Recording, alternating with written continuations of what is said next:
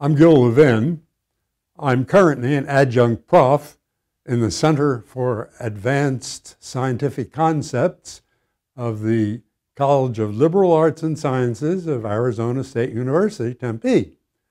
For a long time, I ran a company I founded way back in 1967, which is what really got me into this trouble. My path to Mars began on the beach at Santa Monica, and it involved the optics of looking at bubbles. Complicated? Well, not really.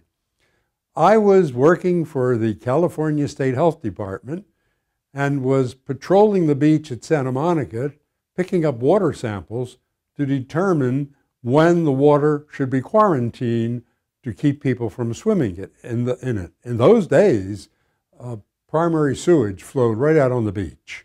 There was virtually no treatment. The trouble was, it took nearly a week to get the results back from those tests. And that's the optical part. The tests were run by inoculating a test tube of nutrient broth with a little bit of the suspected water, and then waiting for bubbles to develop. Well, I got the idea, why wait for the bubbles?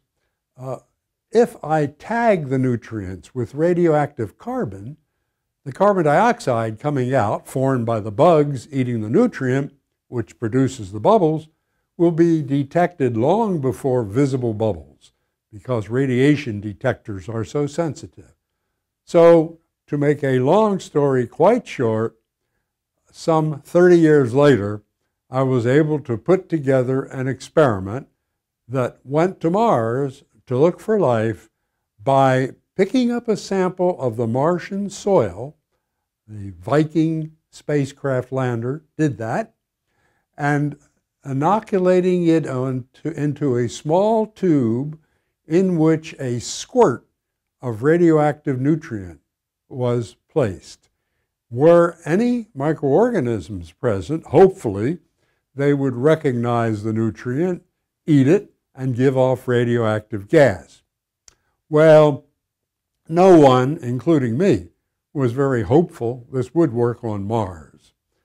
However, the possibility of life on Mars was so astounding that NASA described the whole experiment of looking for life on Mars as perhaps the greatest experiment in the history of science, which is puzzling, because while they still say that, there's something wrong in their lack of pursuit of it. At any rate, surprisingly, as soon as the first squirt of nutrient hit that Martian soil, we got a big bulge of gas coming out. And it came out for the entire 7 days, or Martian sols, of the experiment. That was astounding.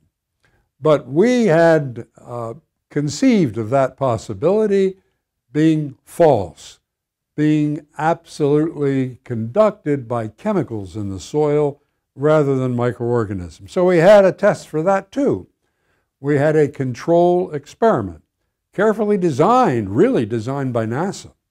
And it was, if you ever, unlikely, got a positive response, you would take a duplicate sample of that same soil and put it in a little tube, just like the first sample, but now heat it to 160 degrees centigrade, a temperature they selected as killing any microorganisms known on Earth, but not high enough to destroy oxidizing chemicals that might have given a false answer. So this is called the control. You run the control, and if it's positive, then the agent that was active survived the heating, so it's not microbial, it's chemical. But if it's negative, you've killed something that had been alive, and that's the confirmation that it was indeed a positive response for living microorganisms in the soil of Mars. That is what happened. Not only did it happen, but at Viking 1, it was duplicated, and it happened again, and the controls happened again. At Viking 2, 4,000 miles away, we got a similar response, positive. I decided to make the control a little more rigid. You know, maybe 160 degrees could kill some chemistry. So I reduced it to 50 degrees C, and the response was reduced 2/3. Something had happened at 50 degrees C. But more than that, while we waited for the season to rotate in Mars, we held the active sample in a chamber for 2 months before we dared move it again because it had been so cold. We shot the LR experiment again on that same sample that had been active, and after 2 months stored in the dark at 10 degrees centigrade, a very modest temperature, it was dead. There was zilch in the way of a response. That is pretty hard to explain away chemically. However, the naysayers were up to it. And at first they proposed ultraviolet light is activating the soil, and that's what you're detecting. So we challenged that. We asked and had the engineers agree to send that arm out one morning just at dawn, move a rock that had been there probably 1 million years, take a sample under that rock and test it. It was as positive as the other positive sample. Gone was the UV. Next, they got the idea that there is hydrogen peroxide or some strong oxide covering the entire surface of Mars, and that is killing microorganisms and destroying any organic matter, because the instrument NASA sent to identify the organic matter everyone knew was on Mars.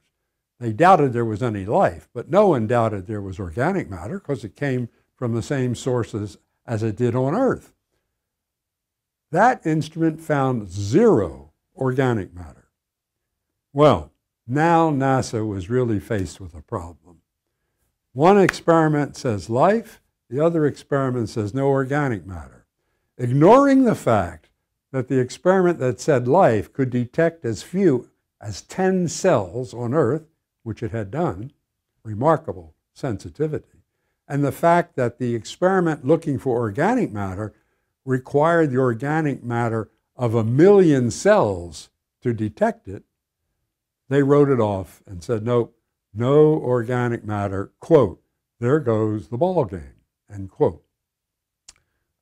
For the 37 intervening years, NASA and other astrobiology scientists have been explaining away, or attempting to explain away, the labeled release, my experimental results. They've been unsuccessful. No one has ever reproduced in the laboratory or even in theory a chemical that will react in that manner and give those control results. But it did not bother them. They still contend that it's some weird chemical. One of them even said perhaps it's chemistry turning into biology. We may have arrived at Mars at an historic time. Well, since then we've learned so much about life on Earth that it exists every place, except perhaps in red-hot lava. But wherever you go, up, down, sideways, there's something alive under conditions that are sometimes as bad as any on Mars. And yet these bugs thrive on Earth. Since my experiment, NASA has refused to send another life detection experiment to Mars or any place. Every time I have sent in an upgrade of my original experiment as a proposal for a new spacecraft, it's been rejected. I was told directly by the head of the Mars program, if you send in another proposal to send an experiment to look for life on Mars, it will be immediately rejected. That's bad science. The reason they give is because if they got another equivocal answer, which they now admit, you know, we're not sure it wasn't life, but it's at least ambiguous. If we got another ambiguous answer, it would hurt our program drastically. So we're not going to take a chance. That is not science. That is politics. Science demands, if you get a positive result, you go back, replicate it, and then expand it and learn more by the same technique. Well, we had already replicated it. It worked 2 times at Lander 1. It worked 2 times at Lander 2. Now, what more replication do you want? I had come up with a method of improving the experiment by making it chiral in nature, distinguishing left and right hands. You know, your left and right hands are not identical. You can't place one on the other. All living organisms that we know of use only left-handed amino acids and right-handed carbohydrates. I had mixed them in the solution I sent to Mars because they wouldn't give me 2 instruments to keep them separate to see if there were a difference in the responses. I now propose to test them separately.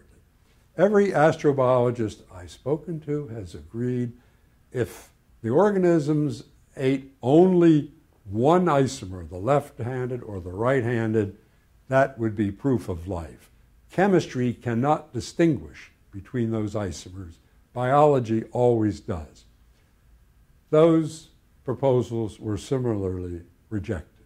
Now, in the intervening years, several experimenters have demonstrated there was something wrong with the instrument that went to look for organic matter on Mars. And they have explained it away, they have impugned it.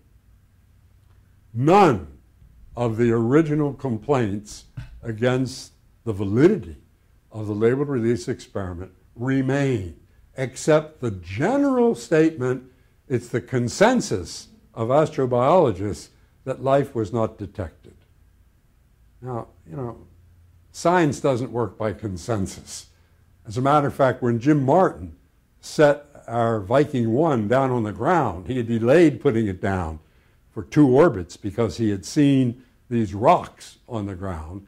He took a vote of the scientists assembled there, 17 of us. All 17 said, let's go down. We're going to run out of time. And he says, well, thanks for your opinion. Science is not a democratic process. We are not going down. And he went 1 more orbit and got us down safely. What I'm trying to do is get us down safely to rid us of the paradigm that we are alone. We are not alone. There is life on Mars, and that means there should be life throughout the cosmos. The next experiment should be to send up that chiral experiment to see whether life on Mars is the same as life on Earth or different. If the chirality were different, that would be a stupendous discovery. It would open up the cosmos to life.